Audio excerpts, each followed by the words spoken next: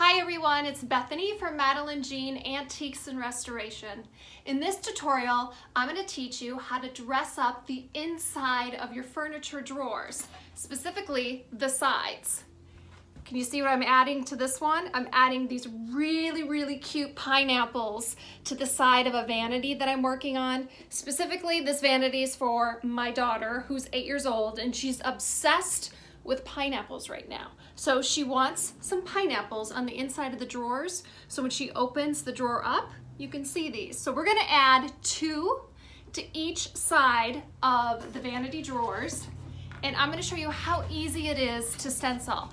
I know some people get frustrated with stenciling. I know I did when I first started out. I've got some helpful hints so you can get a clean look every time. Let's go.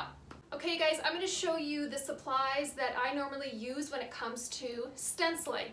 First things first, before you start painting or stenciling the inside of any piece of furniture that has drawers, make sure the drawers already slide easily in and out, because keep in mind, if you add a layer of paint, it may cause the drawer even more difficulty getting in and out. So just keep that in mind. Make sure that drawer can easily go inside and out, and then you'll have an easier time of, once you do apply the paint, that it won't stick even more. So I just get my stencils. I usually get them at like Hobby Lobby. I've ordered a couple on Amazon, but mostly Hobby Lobby or Michael's, because I like actually looking at them, feeling them, making sure that they're of good quality. Some of the ones you can order online are pretty flimsy. So this one here, the pineapple one, I got at Michael's. It's about 4 inches tall. I also like their metallic paints that they sell there. So my daughter wanted really bright gold metallic paint. So this one's by DECOART. It's Americana Decor Metallics. And this is their 24 karat gold color. This is really bright gold. So I have my paint. I stencil with these little circular foam brushes. This is the only thing I stencil with. I really do that technique where I just dab. And I find I always get a nice clean look when I lift the stencil by using this type of applicator.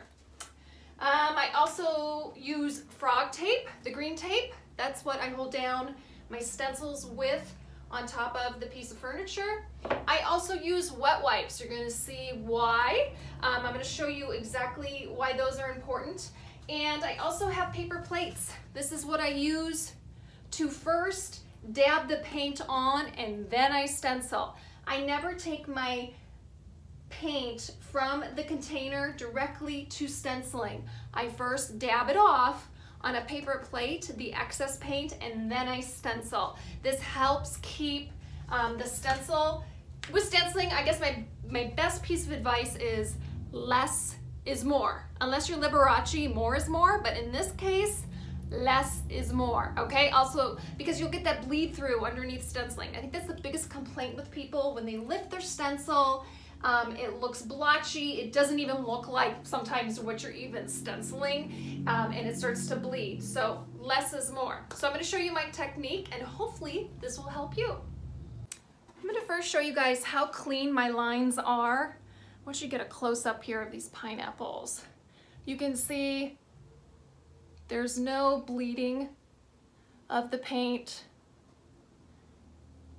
Just want to show you how crisp the stencil looks, and it obviously looks like a pineapple. When I first started out stenciling, some of my stencils came out, I'm like, sometimes with lettering, especially when you're doing letters, sometimes the letters don't even look like the letters you're stenciling. All right, so let's get our first drawer up. Make sure it's right side up. I already made a mistake and did an upside down pineapple that I had to sand off, so let's make sure I got right side up. That is right there. Okay. I am going to place my stencil on top. You get it positioned. If you need to measure, do so. Then I use my green frog tape. I love this tape. Really holds my stencils in place. And I tape that down. Your fingertips will most likely get full of paint while stenciling, so be prepared for that. Okay, I think I'm probably going to need to reposition my camera. because I really want you guys to see this close up, so give me a moment. It's the view I want, really close up. Okay, so I'm gonna open up my 24 karat paint. Look how pretty that is. Okay, so I'm gonna dab it in the paint. My little circular brush, you're gonna see I wipe it first there. I do not have much on there. I'm still gonna dab it on this plate. I want the excess off, okay? Remember, less is more, less is more. I'm gonna hold down my stencil here to get it super, super flat. I really can't tape it unless I cut my stencil, and I don't wanna do that.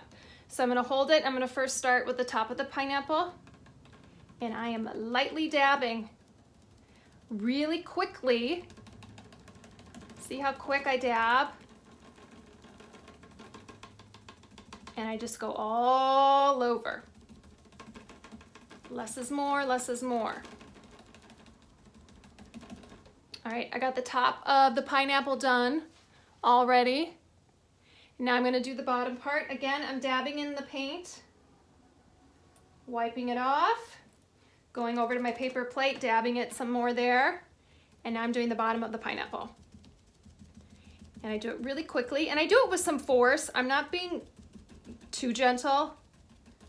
It's really quick, up and down, up and down.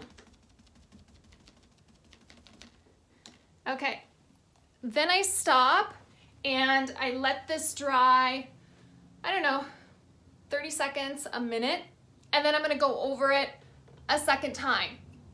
What I think that does, maybe I'm wrong, but what I think it does is enables the paint to dry a little bit, so it kind of builds up a layer, and then once I go and do my second layer, I feel like it just catches, the new paint catches on that first layer, and that prevents some of the bleed through. Because sometimes if you put too much paint on, that's what people think. When you do the first layer, it's pretty light, and I can tell I do need more in some places. I'm first gonna let it dry, okay? And then I'm gonna come back and add a second layer, and that's usually enough where I can see that it darkens and gets into the areas where I think it needs a little more without bleeding underneath it. Now, if you do happen to have, I'm gonna try and position my face in here. If you lift it up and you do have some bleeding or whatever, there's certain ways you can fix a stencil mishap. First of all, if you don't put enough paint on and you've pulled the stencil off, you can always go over with a really, really fine detail brush and add in whatever you missed. Now, if you put too much paint, I apologize, my camera just cut out. It says I am out of storage. I gotta start cleaning off my camera, my phone. Okay, so I was in the middle of talking about how important it is to let that first layer dry. I already did that. So I'm gonna go over and do this a second time. Again, lightly dabbing, quickly doing it. Like I said, your fingertips are probably gonna get full of paint when you stencil. Hey, if you aren't getting messy while you create, are you really creating? That's kind of my motto. Okay, so there's my second dabbing of paint. I'm gonna lift the stencil now. And there's my pretty pineapple. Okay, you can see I have really, really clean lines. It didn't bleed or anything like that. Now, immediately what I'm gonna do, where the wet wipes come into play here, I need to clean my stencil. And I do that immediately after I pull it off. I take a wet wipe and I immediately get the paint off. Otherwise you build up layers and layers and layers and layers of paint, and it is really hard to clean. And I also take it to the back side as well. You'll find that you'll get some paint that collects on the back of your stencil, and you want to keep that as clean as possible, because when you lay it down on the next surface, which is clean, you don't want leftover paint leaving streaks and stuff like that. So I am taking the wet wipe to the back of my pineapple stencil here, getting it all clean so it's ready to go for the next drawer. And I let this dry just for a little bit so it's not wet when I apply it back down. So, doesn't have to be perfect, but you can see I get the back of the stencil clean and I get the front of it clean as well. And you can see when I did it on the piece of scratch paper, it actually left a little bit of the pineapple stencil. That shows you how much paint is left over on that stencil. So it's really important as you go, keep cleaning your stencil. Otherwise, it's just gonna build up paint and it just keeps the next surface clean that you're gonna place that stencil on. Okay. Okay, here's a close-up of what I have done so far. You can see how nice the pineapples look stacked on top of each other. So I have some work ahead of me, but you can see how clean those stencils are with the method that I use. And it's such a cute way to dress up the inside of your drawers. So when people open up your refinished furniture, it's just a nice way to just give it a complete look. I'll be adding some really cute pineapple contact paper on the inside of the drawers as well. So this is gonna just complete our pineapple look. Biscuit, say hi. And there he goes. Bye, buddy. Hi, poo-poo. Okay everyone, thank you so much for watching my latest tutorial. This one was on stenciling and how to do it the easiest and most effective way. So I hope it helped you, my helpful hints. If you guys have any questions, please drop them in the comment section. I make it a point to answer questions relatively quickly when I'm not being distracted with this little guy. This is our dog Biscuit and my 2 kids. So if you don't know much about me, I am a single mom residing in New Hampshire, and I am a very, very small business owner, and I restore antique and vintage furniture. I do a lot of custom orders, but I also do a lot of pieces that I pick up from local thrift stores and I flip them for profit. And this is what I do for work. I am completely self-taught, but I'm always learning, always learning within this craft. And I'm sharing what I have learned along the way with people like you that maybe just be starting out in this fun hobby, or maybe you are doing it for a business as well. I like helping people and I enjoy teaching people some helpful hints on how to restore furniture. So if you haven't subscribed to my channel, please do. There's a red subscribe button in the lower right hand corner. If your screen's in a full mode, you should see it. And this is Biscuit Boo Bear. We rescued him almost 4 years ago, and he's the sweetest little chihuahua when he's not barking at people. But he is. Look at him. He's a sweetheart. Oh, you're so sweet.